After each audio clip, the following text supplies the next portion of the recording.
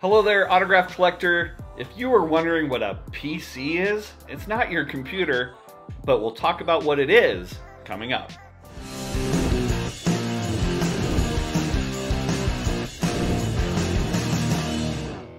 Hello everybody and welcome to my channel on autograph collecting. My name is Troy Rudder and I literally wrote the book on autograph collecting. It's true. You can get it from Amazon and the link's down below. But today we are going to be talking about what a PC is. Now, it's not a computer. Well, it is a computer, but that's not what we're talking about.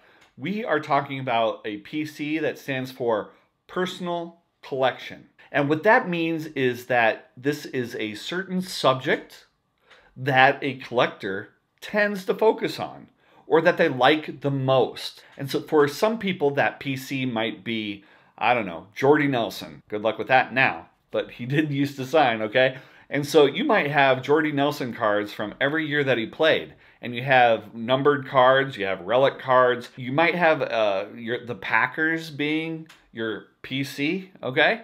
And that is what we mean by being a PC. Now, some people say that their PC is more general, like maybe just baseball is their PC, or football is their PC, or 8x10 entertainment celebrities is their PC.